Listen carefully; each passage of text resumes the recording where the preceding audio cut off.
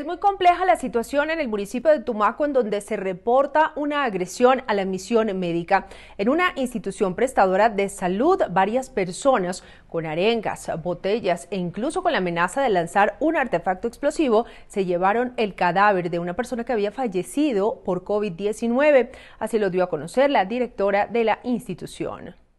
Luego aparecieron los familiares del paciente a reclamar el cadáver, pero nosotros no podíamos entregarlo porque la conducta a seguir es embalar el cadáver y entregarlo inmediatamente a la funeraria de turno para que sea enterrado inmediatamente acá en este municipio, porque no tenemos hornos crematorios.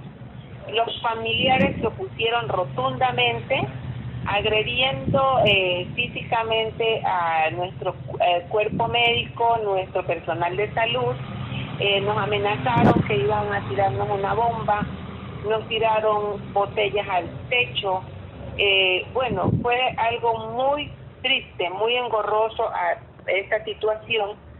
Se llamó a la policía, llegó ya tarde porque fue fuerte el impacto de estas personas y se llevaron el cadáver. No pudimos detenerlo con todas las amenazas, no se pudo detener a las personas, a los familiares, y no en ningún momento entendieron que lo que ellos querían hacer y llevarse el cadáver era muy grave para toda la comunidad, porque nos ponen en muy alto riesgo.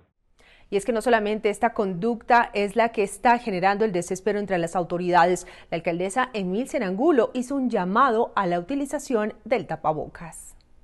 Si tiene que salir, pues salga, pero por lo menos póngase un trapo en la boca.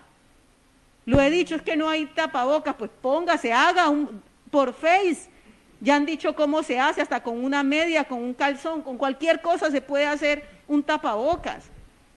Y recordemos que el municipio de Tumaco tiene hoy más del 60% de los casos de contagio de COVID-19 en el departamento de Nariño. De ahí que se insiste en esta necesidad de que los ciudadanos tengan conciencia frente a lo que ocurre con la pandemia.